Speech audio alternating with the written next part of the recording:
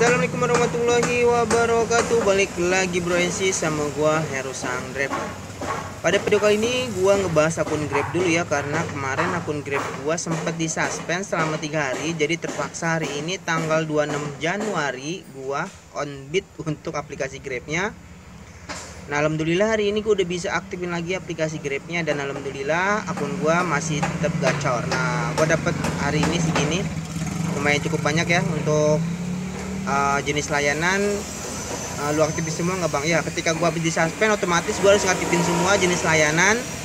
Terpaksa gua aktifin Samday, instan, multi instan, food, Grabmart, Grabbike, semuanya gua aktifin.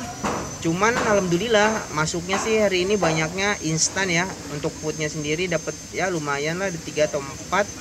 Terus untuk instannya lebih mendominasi, tapi alhamdulillah nggak dapet Samday, karena jujur aja untuk untuk jenis layanan Samday itu menurut gue berat banget ya, walaupun ada bonus. Tapi alhamdulillah untuk akun gue yang habis kemarin kena suspend, alhamdulillah udah normal lagi, dan alhamdulillah tetap masih gacor.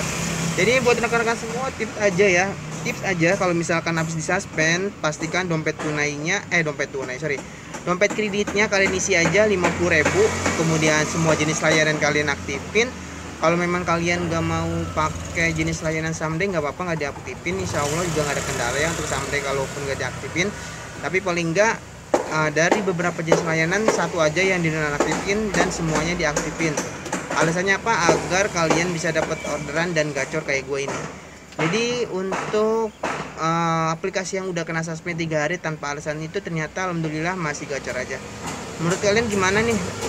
Untuk tipsnya, bagi kalian yang punya tips tentang akun yang udah disuspend, langsung tulis aja di kolom komentar. Kita akan berbagi tips di kolom komentar. Terima kasih. Wassalamualaikum warahmatullahi wabarakatuh.